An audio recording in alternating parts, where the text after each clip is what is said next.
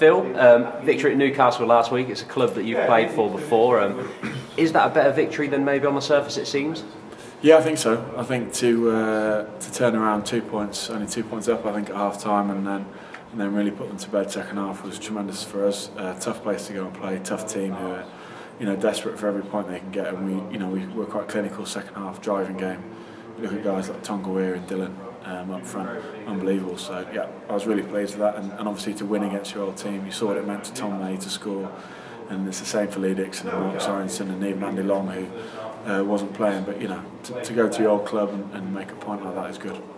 To grab that bonus point with the last sort of play as well, against Bath there was a disappointment of not getting the fourth try. Does that give you, on the flip side, a boost heading into this weekend? Yeah, I think so. I think that shows that we can, when we stick to our guns and we stick to the game plan, that we can score points. Disappointing against Bath, but Bath regrouped really well second half and made us work for everything we could get. So yeah, we know this weekend that we're gonna, we're not worried about bonus points. We're just worried about winning games, and if we can do that, we'll be all right. When you look at that Quins side, it's big back row. Is that something you particularly relish? Yeah, I think so. I mean, there's so many good back rows. We play against Saracens, the Joubert and Berger and all those guys. And Quins are another side with loads and loads of talent. Chris Robshaw's on fire this season. Nick Easter, as ever, is having a tremendous year. So, it's definitely an element of their game that they look to, and something we're going to have to quash early on in order to get on top. You mentioned the guys like Nick Easter. Chris Robshaw's been around for a few seasons as well. When you've come up against them a few times, does it give you a better idea of what to expect? Yeah, I mean, everyone's played against everyone so many times now. The guys have been in the league for some time.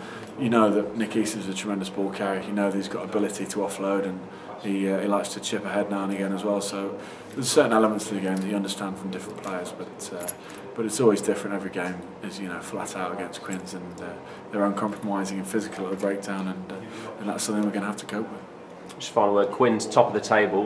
Last weekend's win moved the Saints into third place after the round. Is that something you're focusing on, chasing them down, or is it just week by week? Yeah, definitely. They're runaway leaders. Well worth all the points they've got. They've been unbelievable. First half of the season, we need to make sure that we try and reel them in, and obviously that starts on Friday night. So, yeah, I mean, we need to get in the top four at the minimum, and we need to distance ourselves from the chasing pack. And so it's a great opportunity for us to do that this weekend.